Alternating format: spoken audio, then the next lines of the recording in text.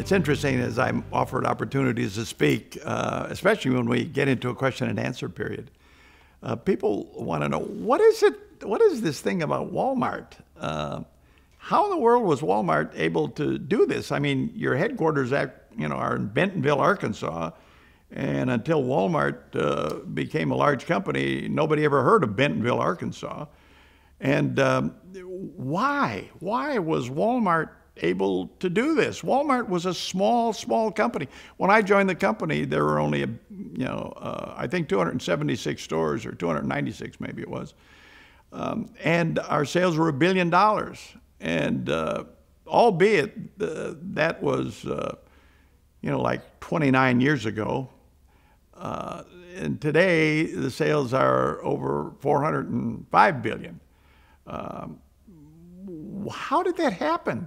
How could a company in Bentonville, Arkansas, have become the largest company in the world? Now, let me tell you this. These are my opinions of why Walmart accomplished something no organization in the history of mankind has ever been able to duplicate or replicate. I think the first thing is, as with any organization, you got to have a vision.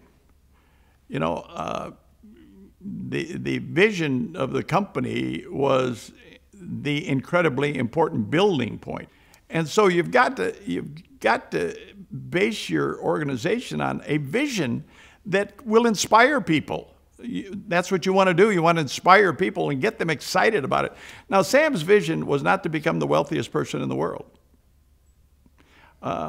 Sam's vision was to reduce the cost of living for people who lived in the small rural communities. The next point that I think was extremely important was that, and in a sense this is an important part of our values and our belief system, was that we needed to respect everyone, no matter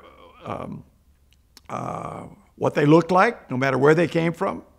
In many respects, not even what their education was.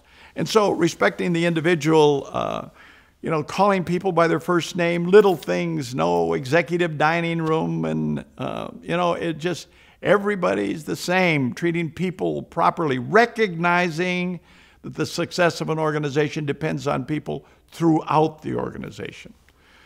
And so my encouragement to all of you is continue to focus on being the best you can possibly be.